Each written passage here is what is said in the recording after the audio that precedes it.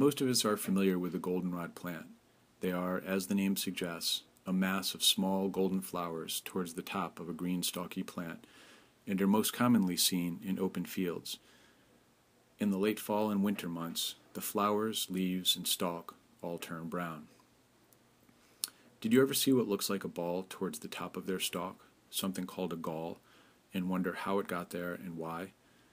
In our next lab, we will explore those questions in the broader topic of interactions and relationships in ecosystems.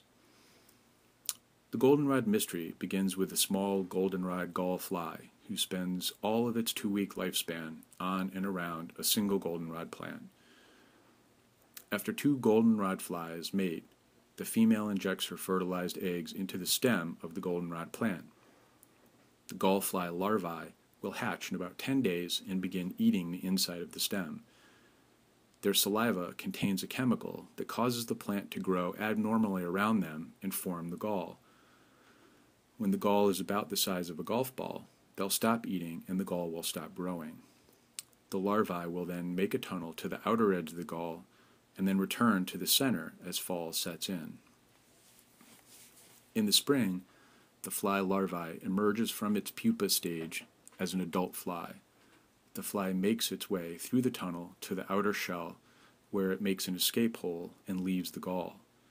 It finds a new goldenrod plant nearby, a new mate, and the cycle begins all over again. The larvae are vulnerable to several predators from late fall through early spring.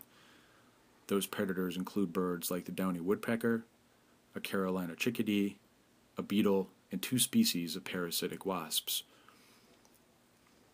Our lab will involve 3 phases. In the first phase, each lab team will conduct online research to examine hypotheses about the interactions between herbivores and plants, as well as herbivores and their predators in the goldenrod community. Each team will consider questions like, do plants with different attributes differ in their susceptibility to attack by herbivores?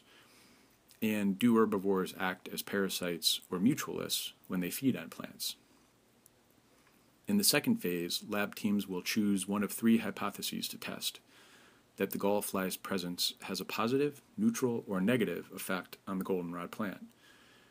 Each team will also develop their own written field and lab methods to test that hypothesis. The class will discuss the pros and cons of each team's methods and agree on a single set of methods which will be used by all teams to test their hypothesis. The third phase will be a field trip, literally, where you'll be able to observe goldenrod plants in their natural environment.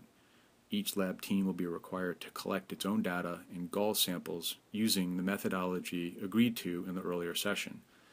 Your team will analyze the data collected, plant color, health, height, etc., and dissect the gall sample you collected to test your hypothesis and decide if the effect the galls have on the plants is positive, neutral, or negative.